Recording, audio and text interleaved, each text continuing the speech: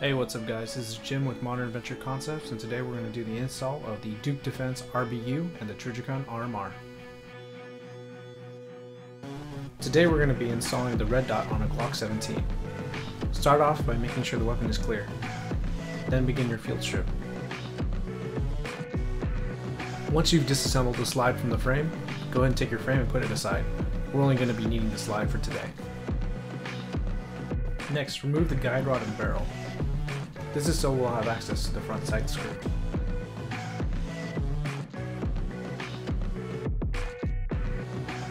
You'll notice the sight screw is located here.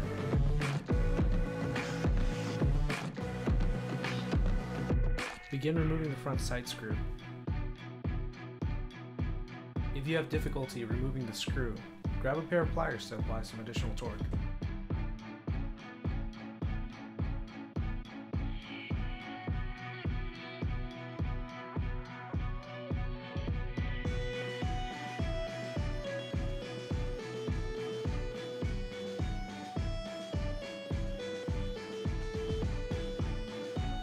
Next, we'll need to remove the rear sight. My preferred method is to use a sight pusher, like the one shown here. Make sure to apply some kind of non-abrasive material such as cardboard or leather to make sure you protect your finish. In addition, make sure you put it in between the sight pusher itself and the rear sight.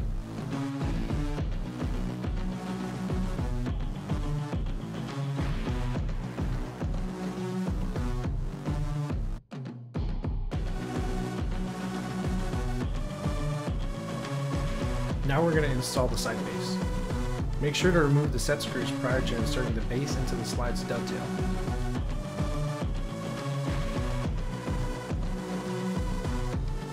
If you're using a sight pusher instead of a hammer and a punch, you're going to have to adjust the blocks on the sight pusher to accommodate the taller height of the sight base due to the backup irons.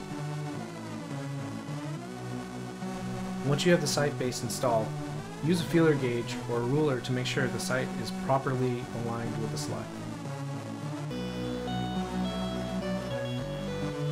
Now that you have the base mounted on the slide, install the provided set screws to make sure the base doesn't shift under recoil or operation.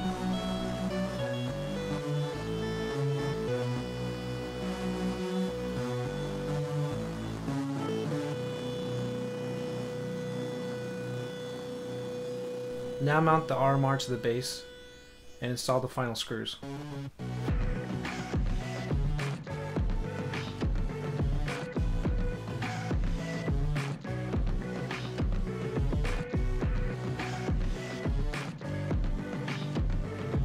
Go ahead and install the slide back on your frame, and this is your finished product.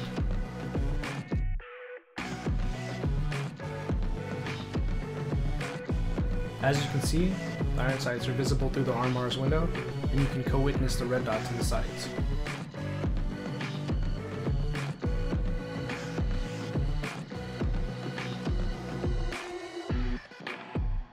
Let's take it to the range and see how it does.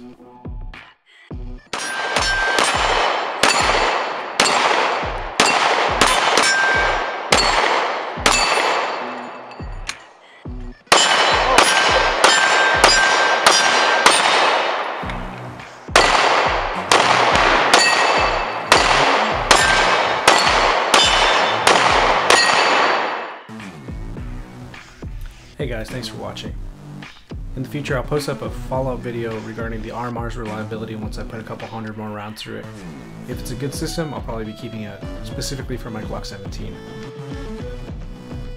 If you guys like this video, go ahead and hit the like, favorite, and subscribe button.